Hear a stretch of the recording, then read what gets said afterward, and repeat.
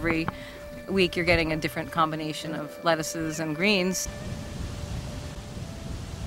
Well, the CSA model has basically saved the family farm as far as I can tell. In the past, when we've done mostly wholesaling, you'd plant acres of whatever vegetable, call a wholesaler, try to sell to them. They might not take all you have ready that week. They might drop the price. With the CSA, that's eliminate all of that risk. And the members are actually taking that risk along with you. And because we grow so many different varieties of vegetables, even if a few varieties don't work out, we're covered with all the others.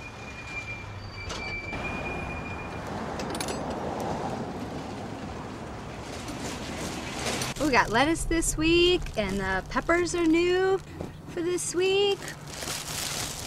Fresh organic tomatoes.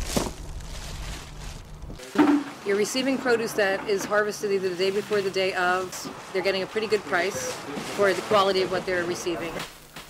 They get to come to the farm, they get to bring their children to the farm, see the food growing in the field, pick the food literally out of the field, taste it, see the differences between what they're seeing here and what they're seeing in the grocery store.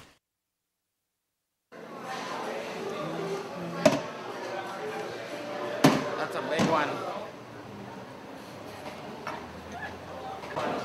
A lot of times, sustainability is phrased in terms of what we have to give up or losing the pleasures that we have, and in fact, it might mean more pleasures.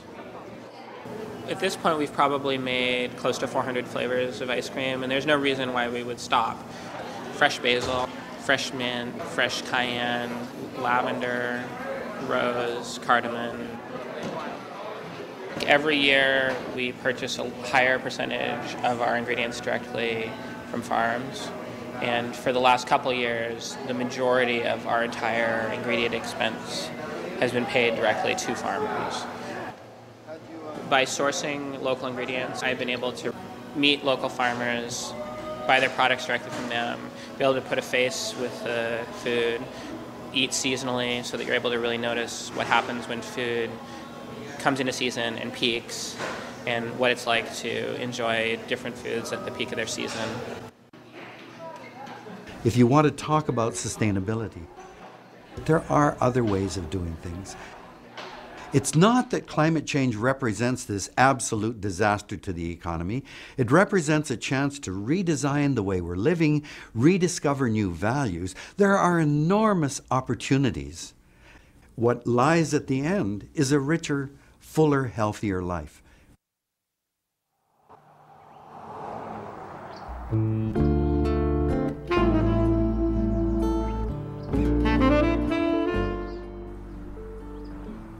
Billy Allstott grew up on his family's apple orchard. I used to change the water up here when I was 10 years old. The sprinkler pipes, moved them every day, twice a day. You can look out over the valley here and you see all these patchwork of orchards that have been eliminated in the last 10 years. A lot of families have lost their farms and are gone. When global competition caused the apple market to collapse, Billy pulled up his trees and planted vegetables, herbs, and flowers. This is an ancho, real good roasting variety. And then also the Anaheim here, very good roaster. This just shows you the quality of produce that you can raise organically. Look good, huh, Robert? Yeah. There has not been one spray put on either field of the tomatoes or the peppers this year, not one. And it's due to the plants being healthy enough to withstand disease. And our production is phenomenal. This variety gets spider mite really bad. And we do use predators, bring in ladybugs, lacewings. We come through like once a week and release them. Small farmers get a much better price by selling directly to restaurants and consumers. And they get something more. When I used to be in the apple business, you would take your fruit to the warehouse and they would sell it, and you would never even hear any compliments or criticisms about what you were doing. But now to go and meet maybe 500 people every weekend, and and have them give you the feedback that you need to improve what you're doing. Organic peach, how's that look? There's more to this than just trying to make money. You need some other kind of satisfaction.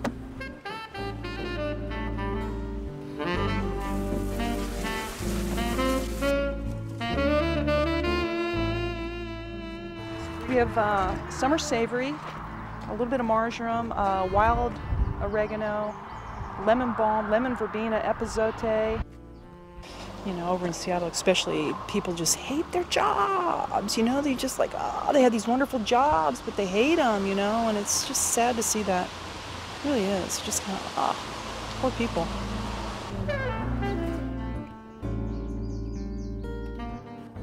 We planted the seeds in December and then moved them in here in the end of February. Yeah. We could get more production if we use greenhouse varieties, but we don't. We use outdoor varieties to get the flavor, and then we adapt to them.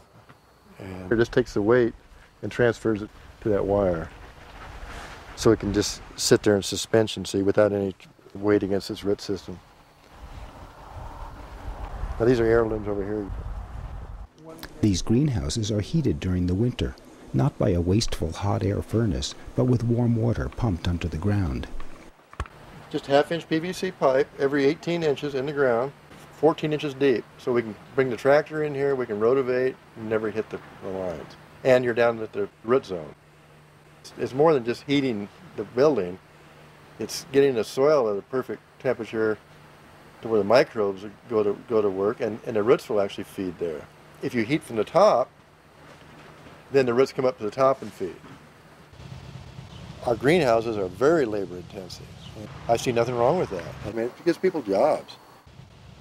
These two greenhouses, I'll grow as much as I did in that whole 4 acres or 5 acres out there. I know I won't get frosted here. I know I won't get hail. I know I won't get rained out.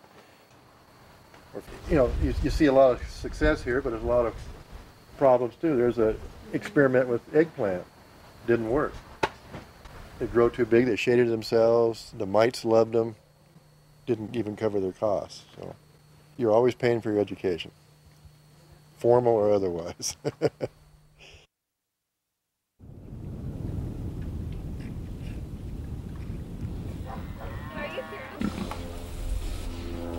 Isn't that funny how they just come to you after a while?